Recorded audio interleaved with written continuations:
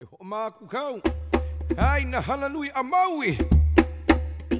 invest money in things that are perpetuating culture and everything that's wonderful about Hawaii, and you're doing it in ways where you don't even expect to get anything in return from that. One example is the Capes projects that you're working on, so tell us about that. The Cape program actually, it started with a painting, and the painting was called the Aha'ula, and it was done by Brook Parker.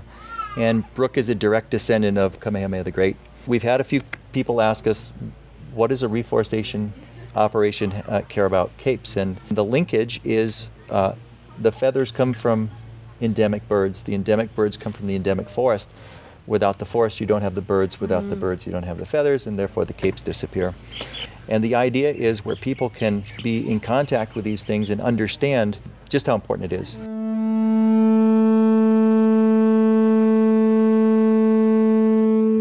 We're very excited to have this beautiful cape. It's extremely special. I think it speaks to the heritage of the island. It ties in with our relationship with Hawaii legacy hardwoods. Every interaction we've had with these guys has been authentic.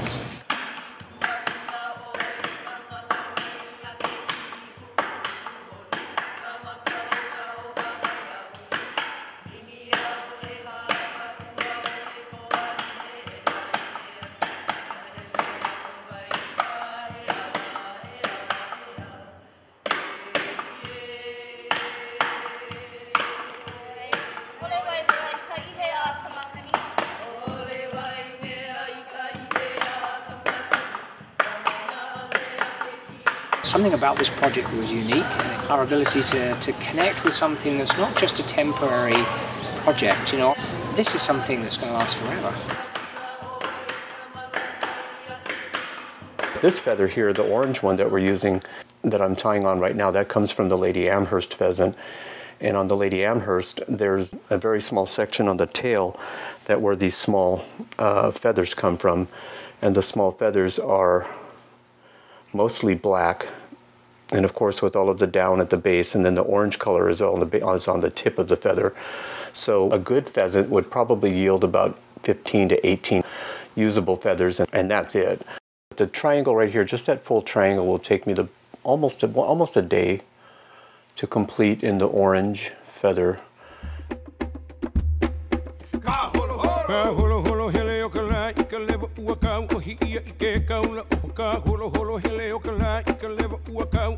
You know, you don't have to be Hawaiian to see how important it can be in a culture. It's about the art, and it's about that Hawaiian tradition, and actually keeping that part of the oldest tradition in Hawaii. Ancient Hawaiian featherwork, what I consider that being the oldest art form in Hawaii, to remain alive so that the next generations can come up, and it's not one of those things that is, you know, a used to be. To put something together with natural feathers, with natural colors that would represent the native Hawaiian birds.